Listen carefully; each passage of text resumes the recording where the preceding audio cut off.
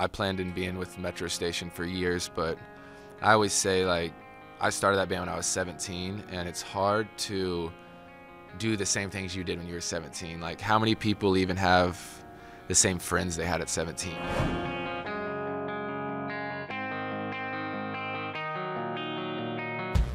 I chose to make the decision to leave to go solo, and you know, so I don't worry about it. The thing is, at the end of the day, I will always be Metro Station. People will always, they still come up to me to this day and say, hey, you're Trace from Metro Station. I'm just like, yeah, because that's who I am. I'm from Metro Station. I started that band. And but now I just tell them to check out Ashland High. And you know, I love music, and I had to keep doing what I love. And Metro Station had a lot of success, so it was just kind of hard for me to make the transition into Ashland High, but it's 2 years later and I'm finally doing it.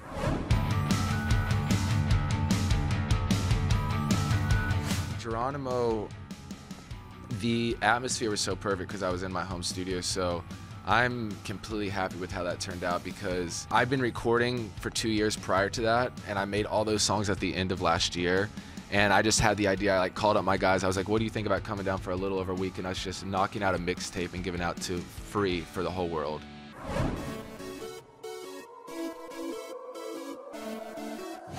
I just got out of the studio a little while ago with Miley. We did a song called Shot in the Dark, and that'll be for Ashland High.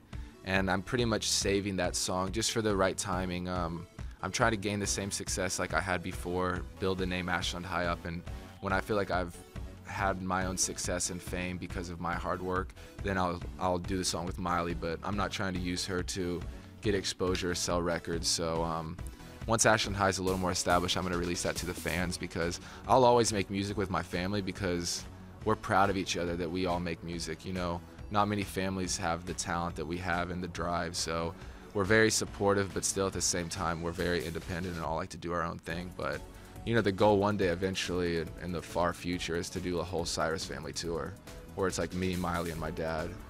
You know, because there's not many families that could do that, and I realistically think we could do that and like sell out arenas like worldwide.